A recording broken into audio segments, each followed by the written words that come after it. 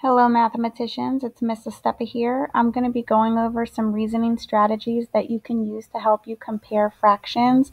You do not need to memorize any procedures, you just need to have a good understanding about what size fractions are. These slides are focusing on comparing fractions that are less than or equal to one whole using reasoning strategies like numerators, like denominators comparing to half, and a unit fraction away from the whole. And on these slides, you have models available so that you can develop your thinking. And the more you practice, the less you will need the models. So let's take a look at our first example here. I see that I have two fractions with like numerators. Since I have a 2 in the numerator of both of these fractions, that means that those numerators are alike or the same. The numerators tell me how many pieces I have. So I have 2/6 here, and I have 2/4 here. So I can even go ahead and drag over the names of these fractions before I begin.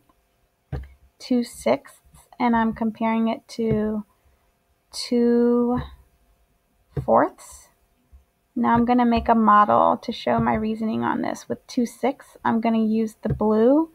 I'm going to drag this down until I find the bar that has sixths or 6 equal parts, because remember that denominator tells me how many parts make one whole, and it also gives me information about the size of those units. Sixths are going to be smaller than fourths because I've cut that whole up more times. This would be 1/6. This would be 2/6. So I'm comparing that to a fraction of 2/4. I'm going to use the red to model 2/4. I'm going to find the bar that has fourths or 4 equal parts. This would be 1/4. This would be 2/4. I can actually notice that 2/4 is equivalent to a half here.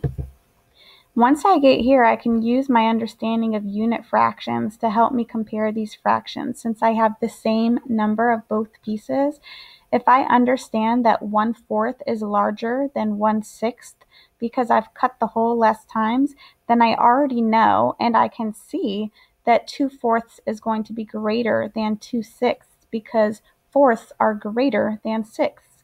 So I'm going to use this G here to put over my greater fraction of 2/4. I'm going to use the L to drag over my lesser fraction, or my fraction that is worth the least, which would be 2/6. And then I can read from left to right. 2/6 is less than 2/4. I can bring over my words here.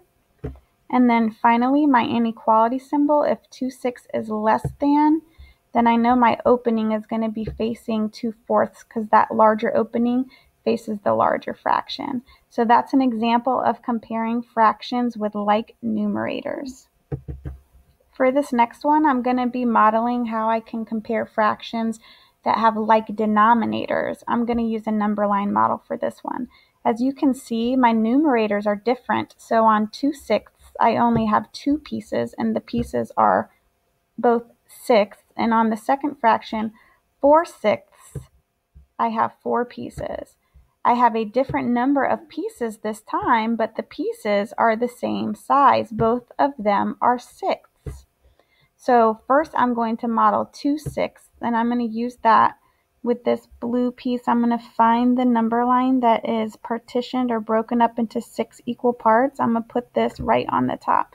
So do you see the 6 equal parts? 1, 2, 3, 4, 5, 6. So that's 6. This would be 1/6, 2/6. Now I'm going to model 4/6 with the red. I'm still going to use the same number line because I still need 6. I'm just going to put the red on the bottom.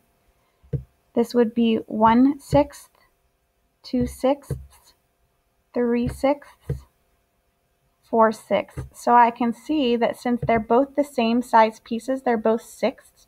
Since 4 is more or greater than 2, 4/6 is greater than 2/6. When I read from right to left, I can see that 2/6 is less than 4/6, and I can bring over my appropriate inequality symbol here. That's how you do like denominator.